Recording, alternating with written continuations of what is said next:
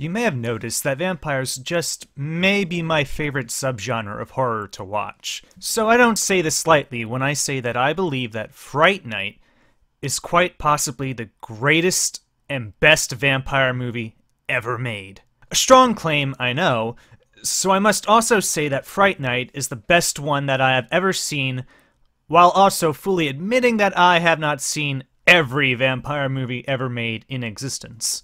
I can, however, confidently say that I have seen all the great classics of the genre, and in my opinion, Fright Night stands above the rest of them in terms of story, effects, soundtrack, and characters. Made in 1985 and expertly written and directed by Tom Holland, the story of Fright Night contains what I believe to be the perfect structure of any classic vampire story. A vampire, with an unassuming name of Jerry Dandridge, moves in next door. Our young hero, Charlie Brewster, played by William Ragsdale, discovers the vampire's secret. The hero makes themselves a target and seeks out the help of an expert. And then lastly, the hero and expert face off against the evil vampire for one big final climactic confrontation. Add all those together for your story, and you have Fright Night. This is a story that works so well, they repeated it almost exactly in the next 3 Fright Night movies, and 2 of those were remakes. Since this particular story structure works so well, those movies actually turned out to be pretty damn entertaining to watch on their own. I recommend them.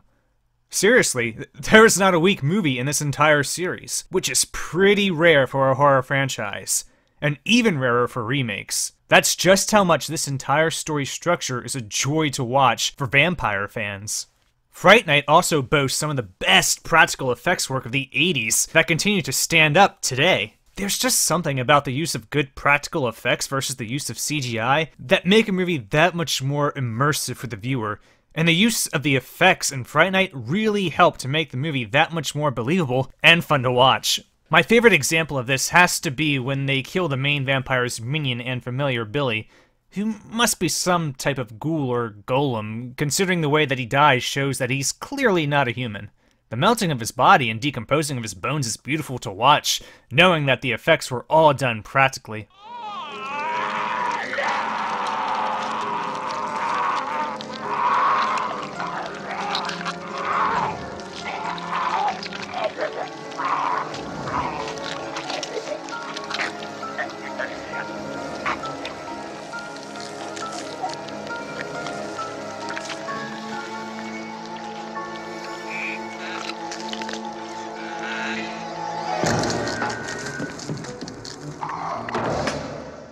Fright Night is also one of the first films to give its vampires monstrous faces instead of just plain old fangs, so the viewer never forgets that these charming and sexy creatures are truly monsters at heart that should be feared. The vampire mouth effect used on Amy was a last-minute decision, and the prosthetic that they made turned out great for the promotion of the film, since that is the image that is most prominently displayed on the great poster for the film.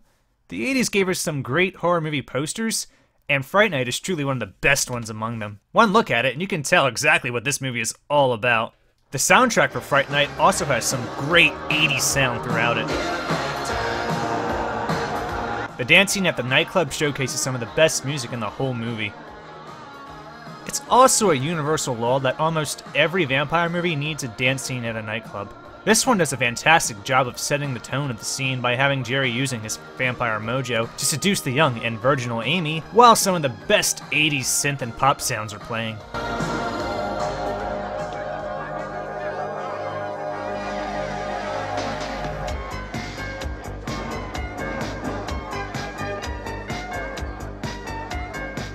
Jerry even plays some pretty pimping music later when he's getting ready to seduce and bite Amy. You gotta love a villain who plays his own soundtrack.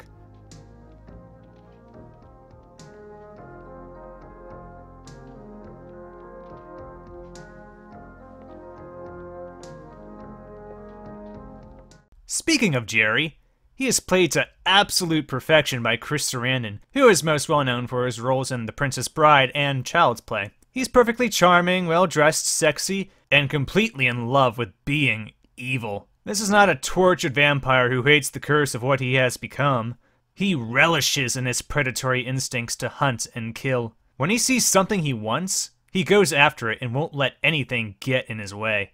He knows he's the apex predator, and as such he has no fear of the boy Charlie who discovers his secret, or the actor vampire hunter Peter Vincent that Charlie turns to for help. Peter Vincent is also the best and most memorable character in the movie, played by Roddy McDowall. At the start of the movie, he's just a classic horror movie host and actor who used to star in a bunch of B films as a vampire killer, similar to the famous Van Helsing from Dracula, a clear reference to when the role of Van Helsing was played by Peter Cushing in the Hammer films. He now hosts the horror program Fright Night, where the film gets its title from. Charlie just so happens to be a big fan of the program, so when he discovers that a real-life vampire has moved in next door to him, he seeks out the help of the horror hosts for slaying the beast. Peter Vincent shows great character development while first being in denial that a real vampire actually exists, to then being scared out of his mind, and then facing his fear and letting himself become the character for real that he played for so long.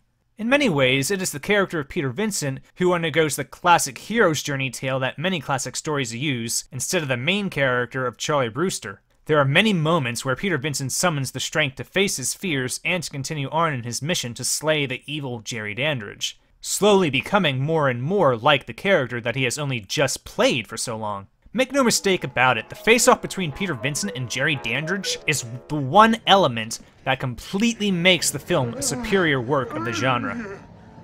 You're out of time, Mr. Dandridge. Look over your shoulder.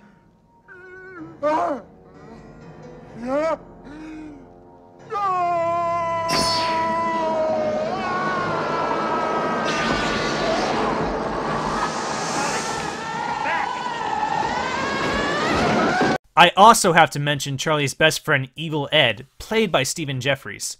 He's the first person that Charlie turns to for advice on dealing with the vampire next door, and is played delightfully somewhat over the top. He's a very loud personality, and is a great supporting character who suffers tragic circumstances later in the film. Jerry eventually turns him into a vampire, and when Evil Ed is finally slain by Peter Vincent, he suffers one of the longest and most drawn-out deaths in the movie.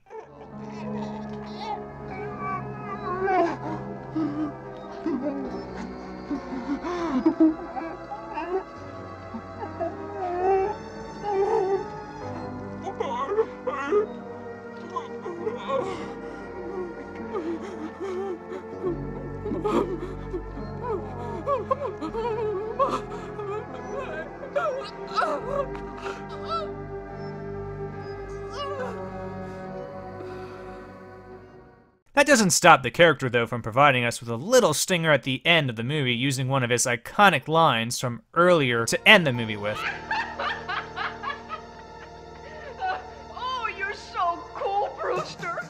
The biggest thing I find that Fright Night has whenever I rewatch it is that it has practically everything that you could ask for a vampire movie to give you. Fantastic practical effects? Check. A great cast of characters? Check. Sexy love scenes? Check. A soundtrack that sets the perfect mood? Check. A strong, sexy, and powerful main vampire bad guy? Check, check, and check. It has all of that to go along with a great and satisfying story that can be appreciated by anyone at any age. I rewatch it more than a few times a year and will continue to do so. I can't say that it's my top favorite vampire movie to watch, since that's a personal choice that can change depending on my mood for that particular day. I can confidently say, however, that it is in my mind, and in my view, the best vampire movie ever made. For now. I am, of course, always looking forward to the next vampire movie that's yet to be released, just right around the corner.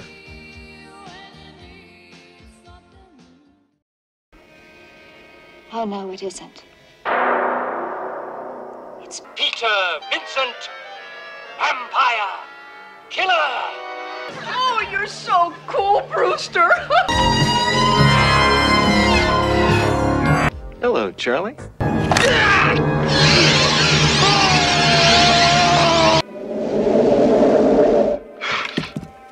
What's the matter, Charlie? Scared?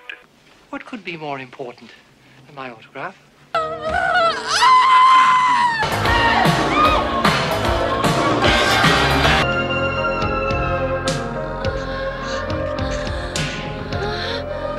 Welcome to Fright Night.